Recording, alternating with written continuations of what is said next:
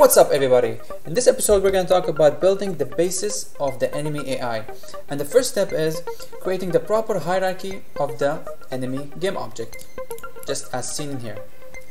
Let's go! Just like in the novels, every protagonist has an antagonist. Same thing happens with platformers, where the player has to face enemies. And in platformer games, usually enemies, they walk or fly between multiple points. It can be 2 points, 3 points, and more. This is exactly what we're going to do in this episode. So we're going to take a friend, the possum here, which already has an animation. You can find it in the assets in here. Create an animator and then make him move with the proper speed that you want. And we're going to make him move around between here and here. So let's explain the points before we actually start doing everything. So I'm going to open my famous painter to show you my great explanation. So first of all, let's say this is the enemy, right? This is the possum enemy. And we've got the floor in here. Never mind, it's slanted.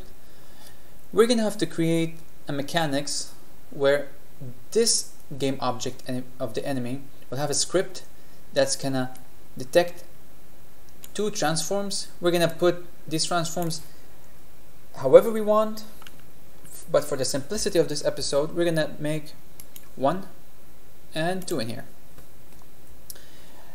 And what's going to happen is when it starts, the game starts, it's going to chase, for example, this is the first one and this is the second one. Okay? So it's going to start moving towards this point, and as soon as it reaches like almost inside the point, it's going to flip and go backwards, and etc. So it's going to keep going this way. So if you put 2 points, it's going to go this way. But if you put, let's say you have a level that's like this, so you can have 1 point, 2 point, 3 point, and 4 points. So we can have the enemy in here, and then he's going to start working in here and go back here, down, further, and then backwards. So we're going to build this mechanics of that resembles the ping pong pattern, and that's the end results. But first, what we're going to do, we're going to have the game object, the enemy, and the script that we're going to create. It's going to add to it a box collider, right? Appropriate, of course, not like this. It's going to be like this. And the second thing, what it's going to do, it's going to create. Let's say we have the game object in here as a hierarchy, right? Whatever it is. So what is going to happen is it's going to create a root object, which is going to be called the same name, root, and it's going to have another child called waypoints, right? So this waypoints will have. I'm going to create 2 points at the start, but you can expand this as much as you want. So this point 1, point 2. And this will actually resemble back to the object itself. And what's going to happen is the script is going to understand that this is point 1 and this is point 2, which is going to be actually indexed as 1. And it's going to move between them. And as soon as he reaches the distance becomes smaller, he's going to flip to this one. And when he reaches this one, it's going to be the end. It's going to flip back to this one. We're going to speak in details how it's going to work, but this is all for just simple explanation. First of all, let's create a script inside the script folder in here, and let's call it enemy AI, right? Because it's somehow a simple AI mechanism. So let's click it, double click this one. We're good. So first of all, let me delete this stuff. Actually, let me keep this one. Let's create public transform. Let's make it list transform points, right? So this will be a reference to waypoints. By default, I'm going to make it 2 points, but you can increase it as much as you want. The second thing is I'm going to make it public right now, integer. That's going to call it next ID. Next ID. Okay, I think this will make more sense. I'm gonna explain what is this. I'm gonna go with public. Actually, let's make it in private. Integer ID change value. Let's explain what these are. So this one is the integer value for the next index. Oh wait, I think the integer value for the next point index. So what that means is, if this is 0, the player will go towards the 0 point, like the actual point that index 0. So it's the first point, and then it will become second point, and then third point. Whereas this part is the value of the that applies to ID for changing. So to be more simple, I can explain in here. Let's say we have point 1. So we have these 3 points, right? Let's say we are right now in here, right? And our next point is this. As soon as we come in here, we have to actually find a value that changes from 0 to 1, which is +1, right? That's correct. As soon as we reach here, we'll look, okay, this is not the end of the point, so let's apply +1 as well.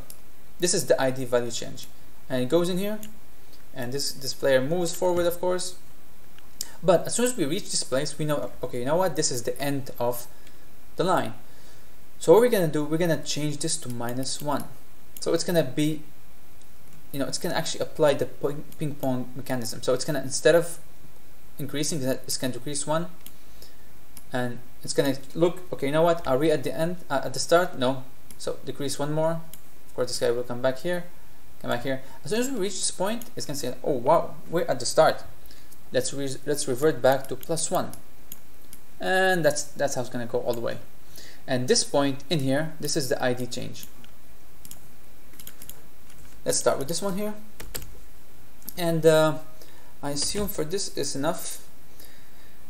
Before we head and do anything, I'm gonna show you something in the inspector, which will be the end point of everything. So for us to actually apply the whole mechanism on this object, right, we're gonna need him to walk around. To walk around, we need to apply something called waypoints. And I'm gonna have to make this waypoints and create something inside, call it point 1, point 2. Okay, right now I'm making this manually. Let me just make this position is the same as the possum. Copy and paste. Okay, so we got this. This is gonna be point 1, and this is gonna be point 2.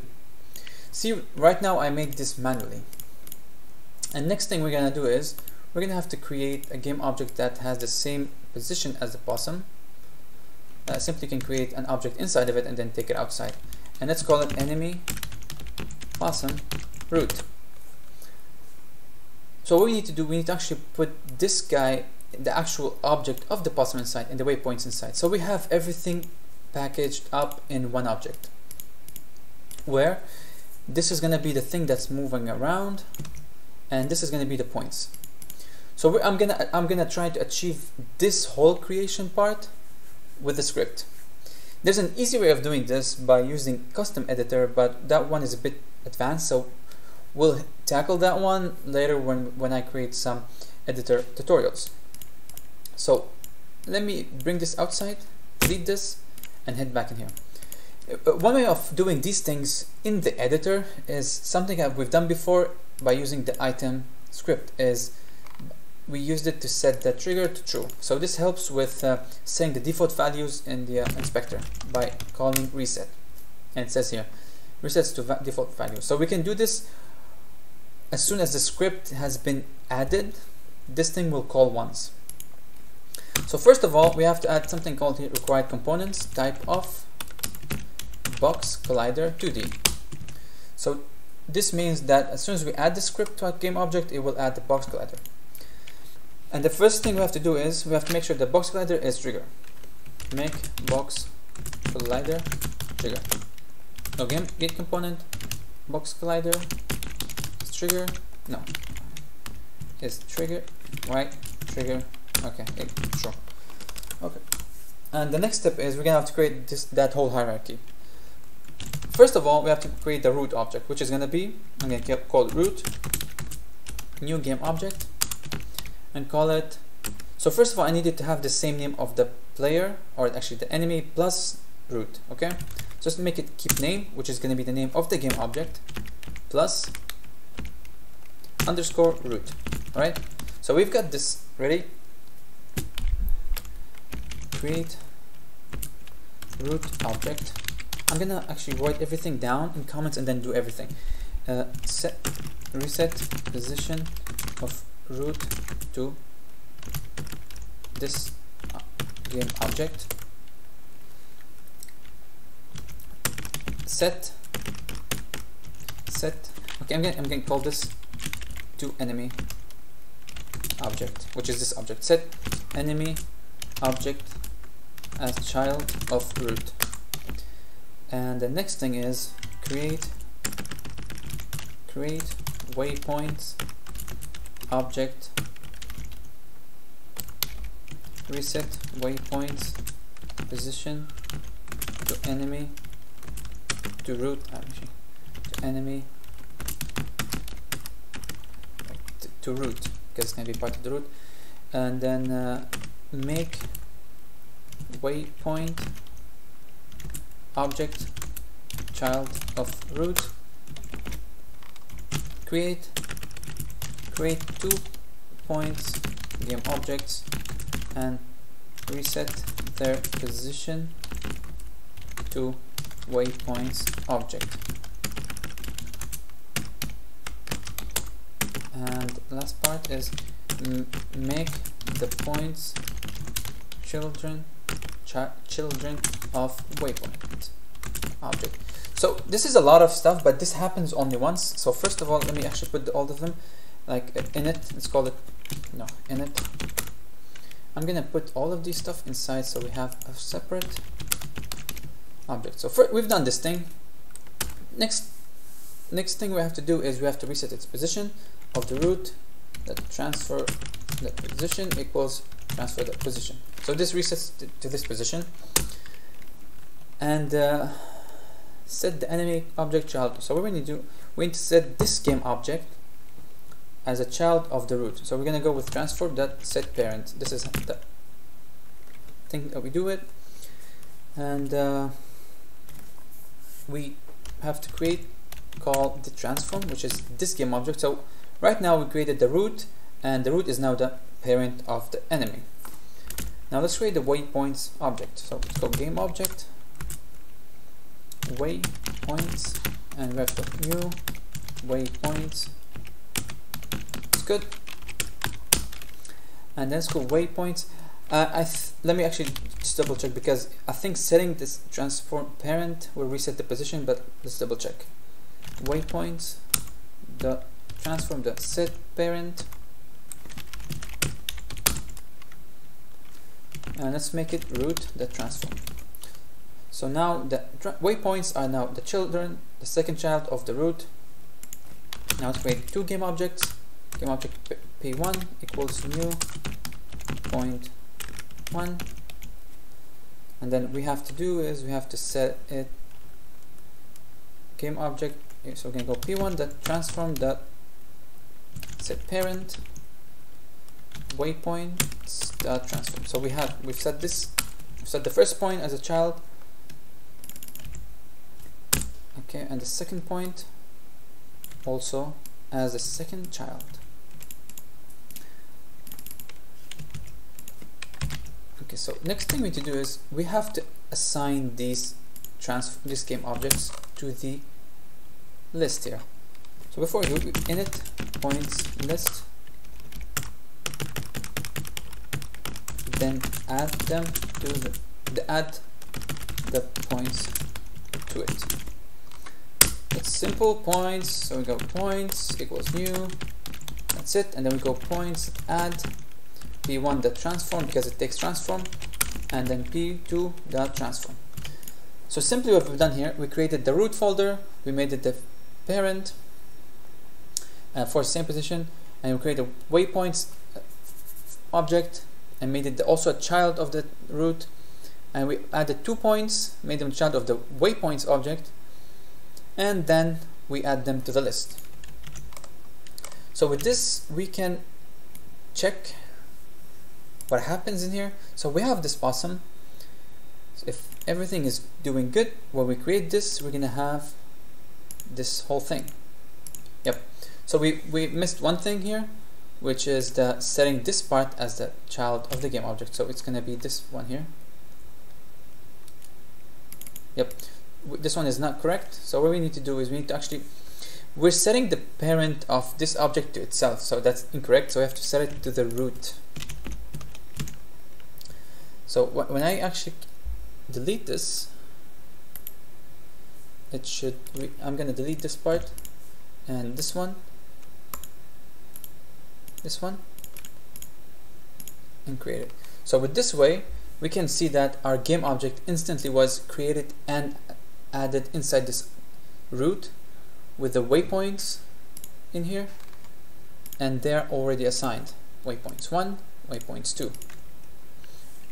And one thing we have to do also is set their position to 0. p1.transfer.position equals victor2 3.0.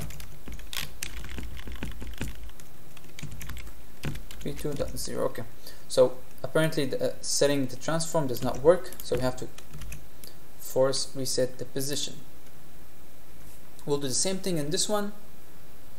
We'll do waypoints.transform.position equals victor 3.0, right? That's it.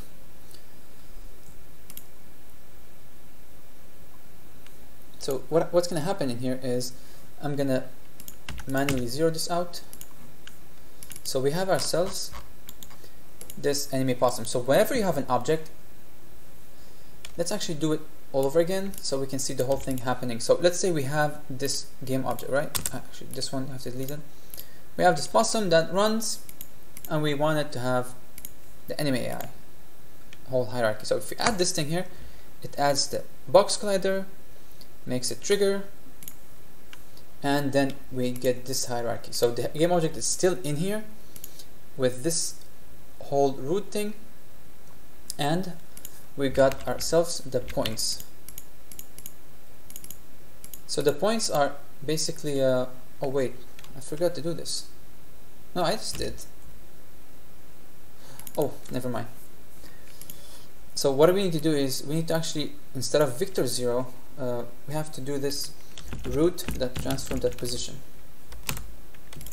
because victor 0, it makes it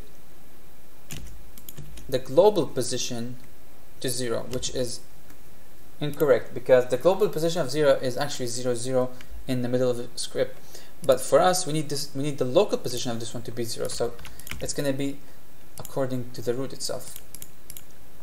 So with all this trial and error, we have ourselves a possum with enemy AI script, and with this we have created this whole mechanism of creating the hierarchy of the object.